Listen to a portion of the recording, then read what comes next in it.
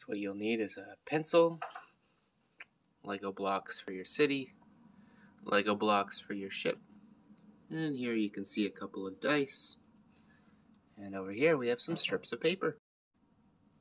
Get your students to construct a city. Ta-da! City's built. Next we build the ship. And now we have our beautiful ship. Next you'll roll a dice towards your friend's ship or city. So we got 5 multiplied by 3, which is 15. Move 15 spaces towards your ship. Or the enemy's ship, mind you.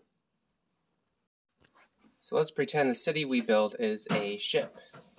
So since you made it to a ship, you get to roll 2 dice. Oh, 5 times 5, that's 25. So if his city has 25 pieces, then I guess it's completely destroyed. But if your opponent rolls a higher dice, which he didn't, because 5 multiplied by 4 is 20, then you get to block his attack. And then his ship gets to roll, which is 5 multiplied by 6, 30. Let's see what we do.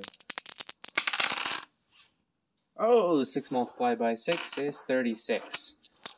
So you would win, you'd block his attack, and it would be your turn to attack once more.